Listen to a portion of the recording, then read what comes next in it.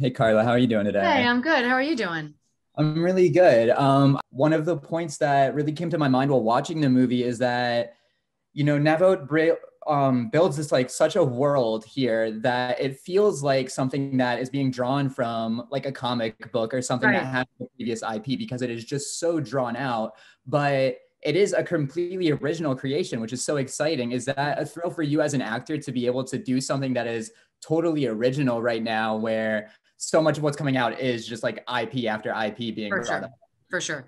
No, I mean, I always I think that, the filmmakers that inspired me early on and continue to inspire me are auteurs, are sort of that someone who has a vision and can carry it all the way through.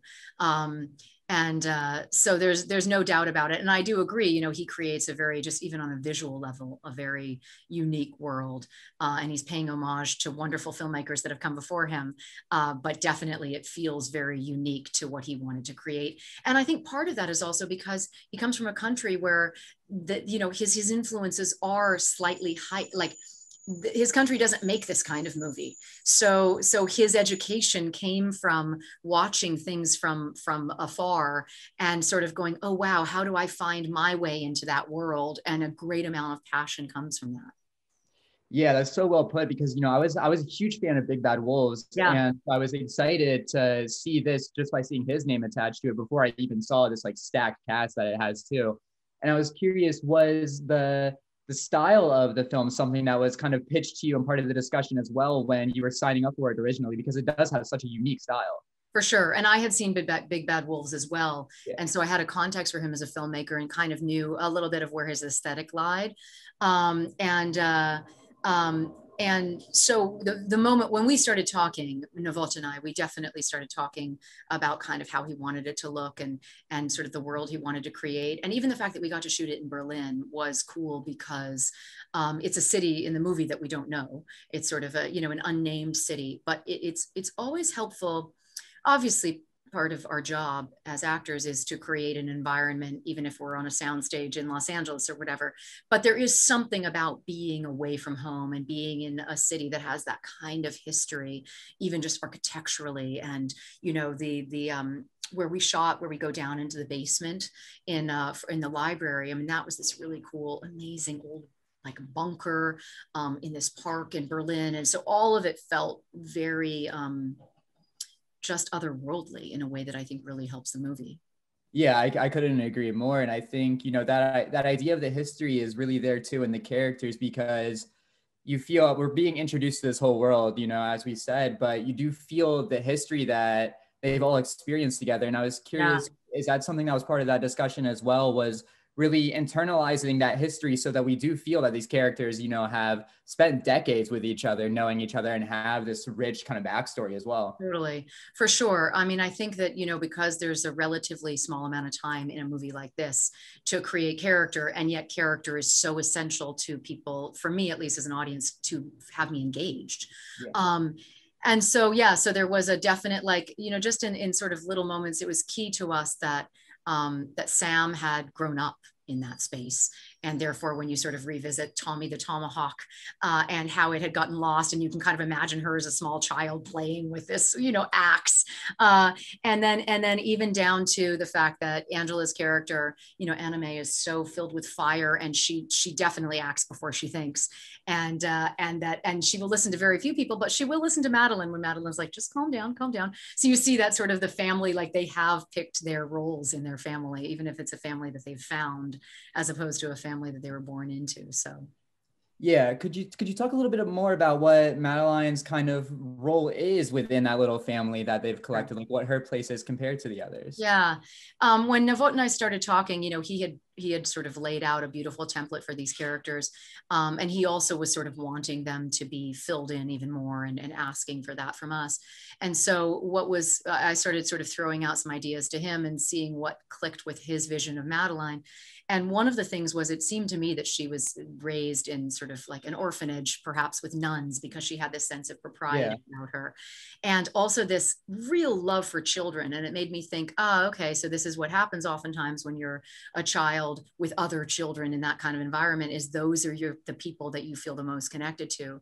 So when Sam revisits the library, obviously before Madeline knows exactly who it is, she has this strong sense of something very familiar.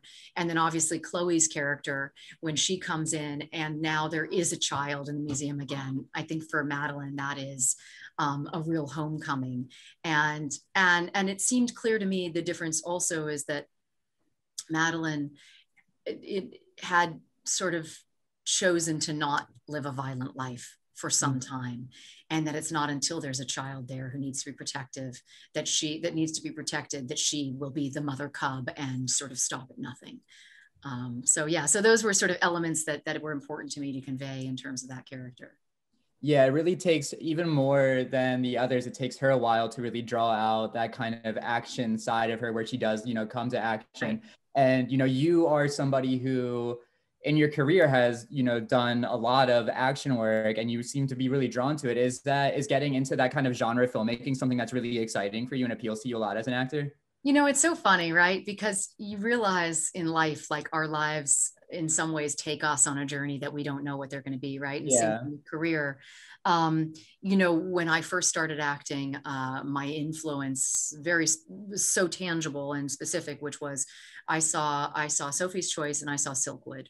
When I was 13, I saw both of those. Yeah. And I was like, this is what I want to do for the rest of my life. I saw these two women who had nothing to do with me seemingly in terms of my life. And yet I saw the world through their eyes. And I thought, wow, that's what that can do. It can give that kind of empathy. You can sort of see the world through someone else's eyes. And so that's been the allure for me in acting from the start. And then I found myself, sort of in one of my first successes as an actor was Troop Beverly Hills, and then The Son-in-Law and Spin City with Michael J. Fox. And there were all these comedies. So I thought, oh, I didn't know I was going to do comedy. And then, and then somehow I ended up sort of falling into a world of graphic novels being made into movies. And so the truth of the matter is, I don't know, at this point, I think the thing that was the most important to me and remains the most important is that I can be a transformational actor and be believed in different roles and not known for only one thing. So no, I haven't intentionally made those decisions. I think I am a physical actor on some level, in the sense that I do. It's also one of the reasons that I'm interested in, exploring characters' sexuality, and people ask that question a lot. And part of it is because I think part and parcel we are these sort of visceral creatures, and that, and for sure action and is an area in which you can explore that. So I do, and I have a lot of fun doing it, that's for sure. Yeah, is that something that really does, appeal to you? I'm always interested in actors who do such like a variety of work within genre as well, because, somebody like you bring character to genre. You're not just, this like vessel for the action to play out. You really do ground the genre elements in feeling like the character and the real person. And I think, as we see in this, that makes such an impact on the audience because you believe that that's a real person, Right. And you feel that impact. Is that something that you really like to do, is to be able to draw out the dimensionality of a character within a genre kind of framework? For sure. Thank you. It's for saying that. It's a really interesting challenge to me. I think I'm always looking for what is my challenge here, and how do I find something where I can elevate it. And obviously, the best version is when you have a great script and a great director, and that, that for sure is imperative, but also it's sort of like, they're looking at the big picture. What can I do? What is my part in telling this story? And I think each thing brings, I always have to come at it from character, just because I don't know how else to do it. But it's funny because then my life in the theater has been much more classics of Eugene O'Neill and Tennessee Williams and Arthur Miller and most recently, I guess what I've chosen theatrically is just much more sort of challenging in an entirely different way. So there's a really nice balance there for me.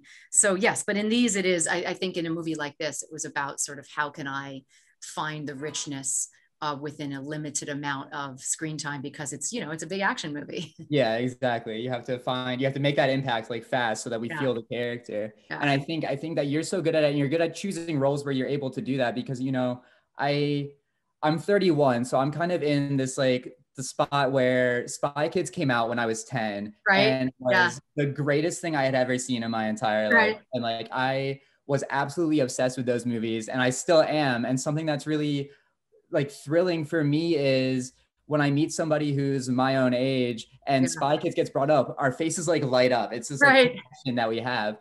For you as somebody who gets to take part in that, is that just like awesome to be a part of something that has endured so much and been something that like a whole generation just loves and connects to and feels an attachment to? Totally. I mean, what's nice, right, is that Spy Kids, they're actually good movies. Yeah. And they and it was also sort of a revolutionary moment where the kids got to be the heroes. And I think that, you know, and they also had cool parents. So they weren't like, you know, there was sort of like a different aesthetic again that came back to the sort of the full circle conversation about auteurs, but like that was incredibly organic to Robert Rodriguez, you know. That was very much the story that he wanted to tell that came out of him naturally. And so there's no doubt. I mean, first of all, I will say that kids are the most honest fans, right? Because if they don't like something, they'll be like, you know, so like always to see kids even now who love Spy Kids, you know, it's somehow it's a timeless movie. So, and then to obviously see people your age and, you know, it's like, it's a really cool thing to have that kind of like, I agree with you that it almost feels like a lot of people are like, I feel like you were with me in my childhood, like you actually like you're somebody that I know because of that, because you're part of like the fabric of my being, and that I don't take lightly, and I'm so incredibly appreciative of that. But yeah, it's a wild thing, and I think that it's also something funny because at that moment I was 27. I was never on any of the lists for that movie because I was 10 years too young for it, because I was supposed to have had, you know, a career as being a spy for 10 years and then had kids who were now, you know, and I remember Robert looking at me and he said, you know, if we do our job right, no one will ever question it. And you know, and it's the cool thing about being able to create illusions. Yeah, absolutely.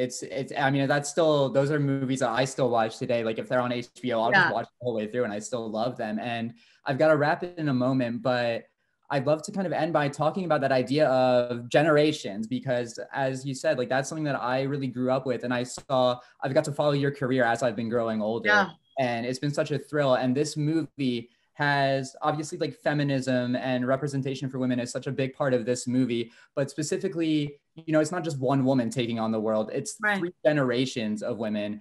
And I wanted to ask you how that feels for you to get to be a part of this movie that is about several generations of women, you know, joining forces to just kick ass and like own their own, you know, voices and their own agency like that. Yeah, it is. It's a very cool thing. I think one thing that women are particularly good at is creating family and sustaining family, and yet sort of the acknowledgement that being a parent, there's no rule book, so there are going to be mistakes will be made, and yet that women will be able to reconnect and triumph through that. So I do love that within a movie that is a badass action movie that people should just go and like have so much fun watching, that there also, it has something to say, you know, it has something to say without being preachy. I also love that all of us, you know, like there are, you know, more than half the cast is over 40 years old, and yet that's not something that's ever talked about. And I think that's the other thing, is that men are so rarely defined by their age and women are so often defined by our age. And I have no, you know, qualms with any age that I am or have been or will be, but I do take task with it being needing to be a defining thing of every character, you know, and that you have to be a grandmother or a you know, a stepmother or a sister or a, you know, whatever the thing is, or the boss because she's this, you know, whatever it is. So I appreciate that that's just a non-issue of this movie, and that it's just about these women of all different ages finding their way towards their truth, you know. Yeah, I couldn't agree more. That's something that I love so much about the movie. Like I did genuinely love the movie, and I love the fact that it brings in those elements without having it to be like about that. It's just, first and foremost, it's a kick-ass action movie, but it has so many of these layers as well. And I've got to wrap up, but I just want to say, you know, congratulations on the movie. And thank you for speaking to me today. Because as I said, I've been a huge fan for such a long time, and it's just such like a gift to be able to speak with you. Well, I'm so appreciative. And this was it was so much fun talking to you. So I really do appreciate it as well. Of course. Thank you so much, Carla. Have a great one.